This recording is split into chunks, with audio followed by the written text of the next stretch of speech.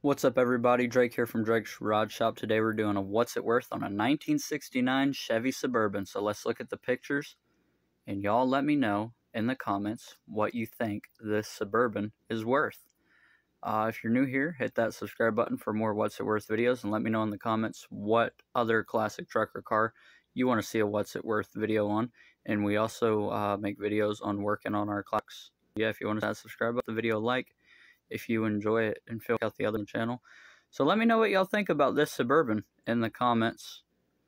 I like Suburbans. I like the 60 through 66 Suburban. 60 and 61 is my favorite. Let's go down to the description, and if I read it, the video will go past 60 seconds and it won't be a short. So read the description, pause the video, read the description, and let me know in the comments what you think this Suburban is worth. Take care, have a great day.